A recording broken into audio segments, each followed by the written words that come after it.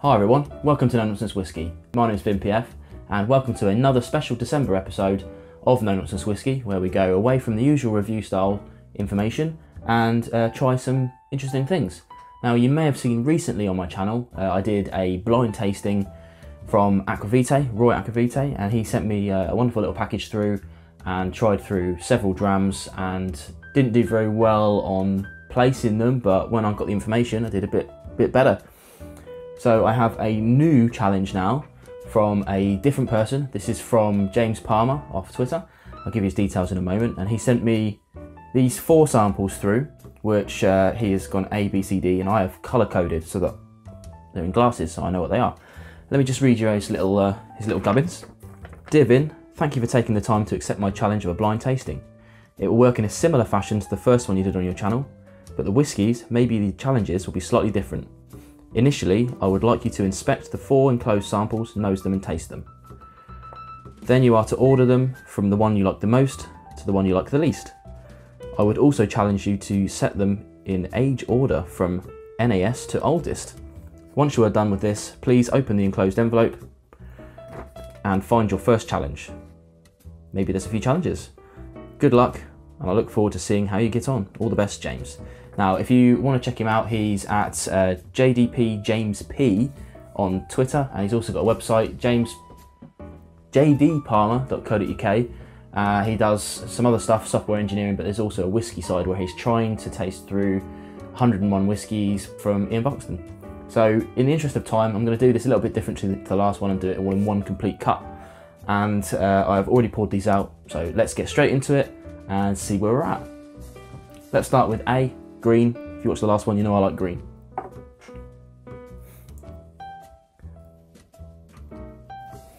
Okay, so this one's definitely a PT one.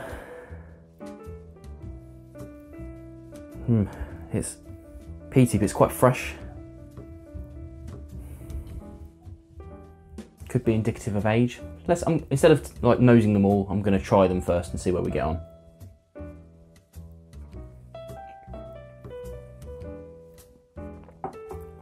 It's very peaty on the tongue. There is some other elements to it, but not a hell of a lot. It does taste quite young. I'll do this a lot. Maybe not a lot, but we'll see. B, red.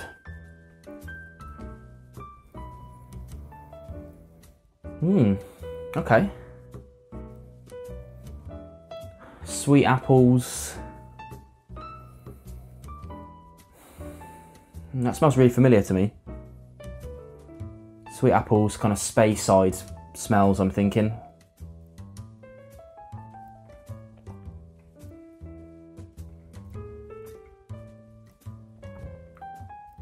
Yeah, more of that kind of Speyside-y flavours.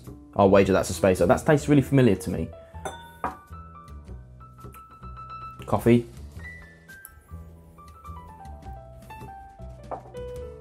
Straight into C. Okay. It's got a really musty nose. Like an old library or books or something like that. Also quite familiar.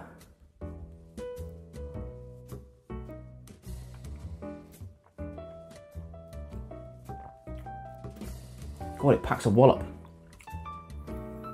But is that from cask strength or is it from a bit of youngness? It's not a hell of a lot on the nose, so I'm reluctant to say cask strength, but it could well be. If you remember in the previous one I tried, I picked out the high ABV of one really early. That doesn't stand out, but it could be.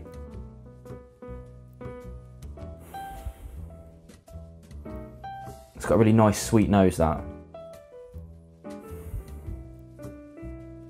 Possibly sherried.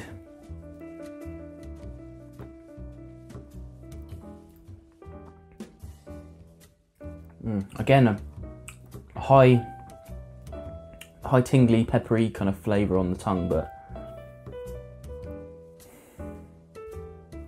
okay. It's going to be a quick decision, I think, because there's no point mulling it over. You know, I'm either going to be wrong or right, so may as well go for it. So the peaty one, It's got a nice nose, but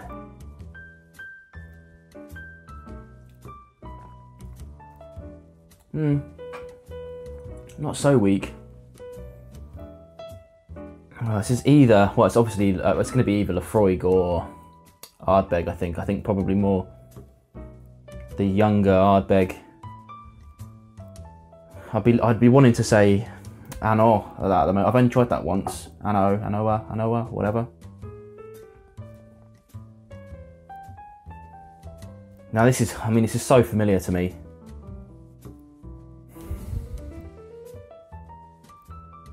I think I might know what that is. It's reminding me exactly of the Tomatin Legacy that I tried in the last blind tasting. That kind of super sweet nose.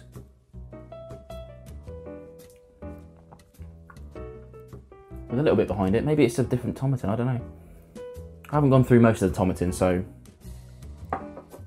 one more smell of this. Musty, I don't like the nose on that.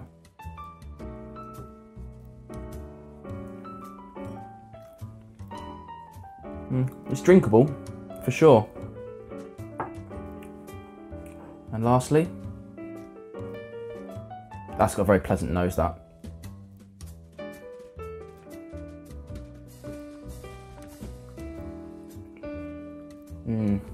Okay. Right, okay.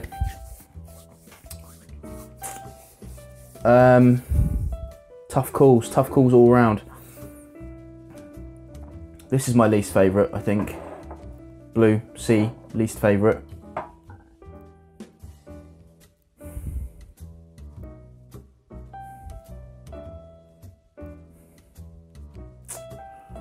Okay, I think orange beats red.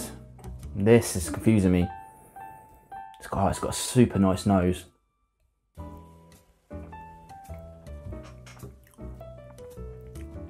But a bit lacking on the palate.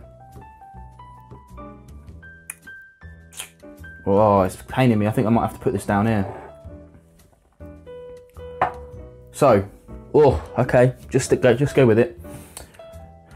In order of preference, I mean, they're all in that same ilk. You know, there's something about them that I'm not sure about, but I think orange D is my most favourite. B is my Tomatin Legacy, second place. A, I think, is a PT Ardbeg. I really want to lean towards saying it's the new one, the new Anno, but I could be really wrong there. And C, my least favourite.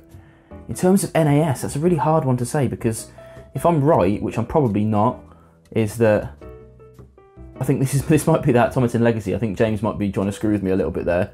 And if that's the Anno, like I said, they're both no age statements. So I'm going to say, if he's gone some are no age and some are older, I'm going to have to say that that's the no age statement, that this might be their 10-year-old, I don't know. I was a bit reluctant to put this in first place, to be fair, but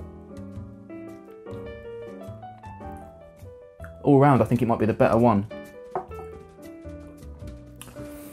If it is a cask strength, not cask strength, but maybe a bit of a higher ABV at least, maybe 46, or it'd be really young. Not sure. And this one,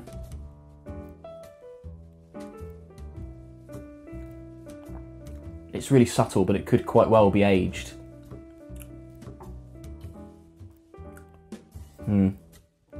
So maybe no age statement, next. Shall I do that at the back? No age statement, next. Okay, I'm going to be really wrong, but so the next step is to go into the envelope and see where we're at. So as you can see, still sealed. Do not open until ready. Challenge 1 enclosed. Are you sure? Spoilers, have not opened it. So, although I'm not sure you'd tell if I even had, to be honest. The postman had a bit of artistic license with it. Okay, yeah, so there is more challenges. Okay, let's put this back here.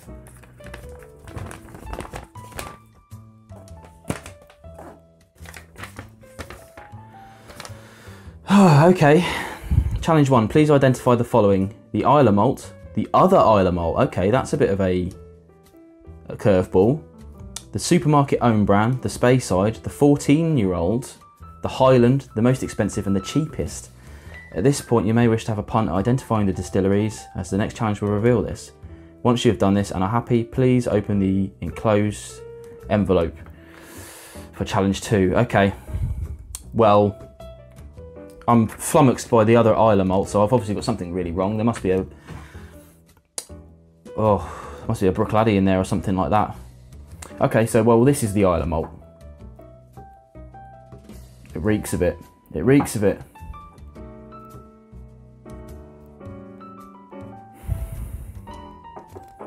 This is the Speyside. There's no way that's not Speyside.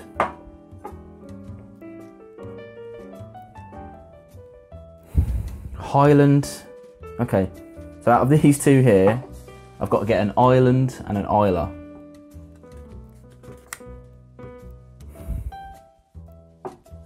Damn, okay, right. This is the other Islay. This is the Highland. We'll see, we'll see. Maybe I'll write these down on here so that I can check it later. The Islay, green. The other Islay, blue. Oh, the supermarket own brand. Uh-oh, okay, I'm in trouble now. Well, it could be either the Islay one or the Highland one, I suppose. Because I don't think it's either of those two.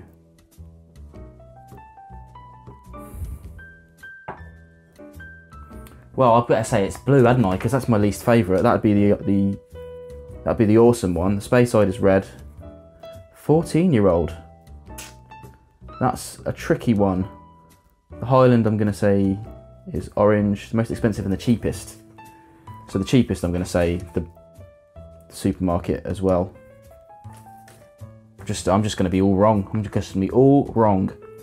Most expensive. Tough one. Probably the Islay. Green. Yeah, okay, so I think I made some sort of guesses at them. So I think if I'm saying... Oh, I didn't say the 14-year-old one, did I? Ain't going to be the supermarket brand. Let's say orange then as well for that. That means this one only has... So yeah, so I still think that's the Tomatin. I still think this is maybe Ardbeg. This, I've said, is the cheapest, the supermarket own brand, but the other Islay. No, that can't be right. Maybe maybe this is the Glenmarnock Islay. I mean, probably not, because that's smoky, but we'll see. And then this one is the Highland. And the 14-year-old. Right, okay, I'm sticking with it. Guns in it, let's go. Challenge 2. Are you sure? Spoilers. Let's go, let's go.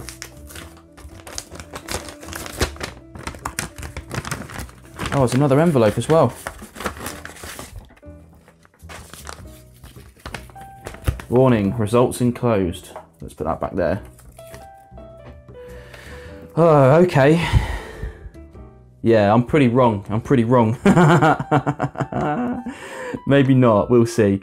So, in here, please identify the following whiskies. We've got a Bruichladdich Islay Barley 2007. Now, I haven't had that, so I don't know what that smells like.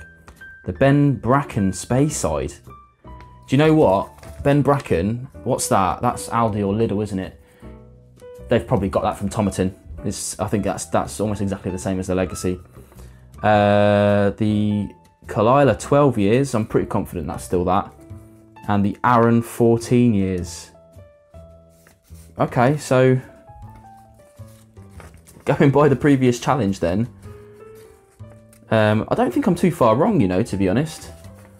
I think red is, B is still, I think that's still the Bracken Speyside. So I think I might have said Tomatin Legacy, and I think it might just be Tomatin stuff. They've been known for that before, haven't they? Why not? So we've got B and red. The Caol, that's got to be it. That's got to be it. There's no way it isn't. 12-year-old. And that's the green. And the Arran. Okay, this is a tough one. I still think I'm right with that being the Highlands and the 14-year-old. Orange. And blue is the Bruichladdich. Probably. I don't know. I've never tried that before. Okay, I'm pretty happy. I'm pretty happy. That's what I think. Let's go for it. Come on. There's no point worrying about it, is there? Okay. Okay. Okay. I think, oh, well, okay, a little bit wrong. Okay, right.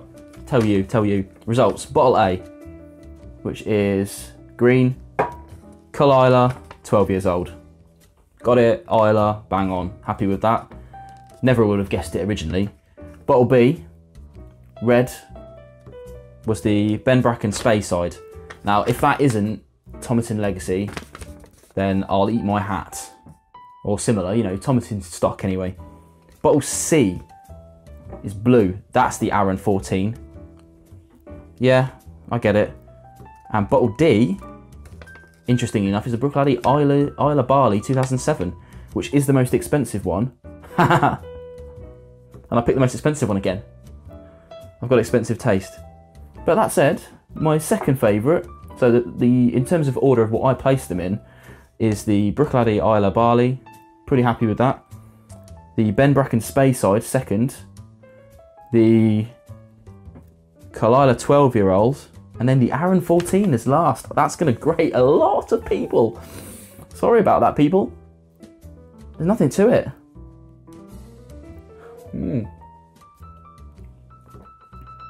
It's interesting, but it's 46% though. That's interesting. And I did say this was higher ABV as well. That's 50%. Excellent. Well, overall, okay. Shall we check back and have a look at these ones here? So the Islay malt I said was green. A, yes, correct. The other Islay, B. No, oh, blue. Blue, no. Got that wrong.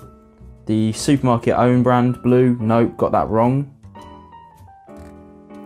The Speyside, red. Yeah, got that right, brilliant. The 14-year-old orange, wrong. The Highland orange, wrong. The most expensive, green, which was actually the second most expensive, so nearly, I'll give myself that. And B, the Bracken Speyside, got that right. Okay, I have to say I'm pretty happy with that. It was a lot tougher without the kind of pictures and things like that Roy gave me, I must admit. I don't think I'd have ever got that right straight up.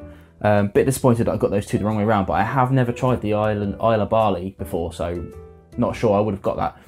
It's really tough to pick out a non-peated Islay if you've not tried the whole Bruichladdich range, like I haven't. But other than that, I think I'm pretty well done on the rest of them. I don't know what you think. If you disagree or agree with what I've picked, especially with this Arran 14, sorry about that, Arran. Not a bad whiskey, but I preferred the others over this, so I'll probably get a bit of backlash for that, but never mind.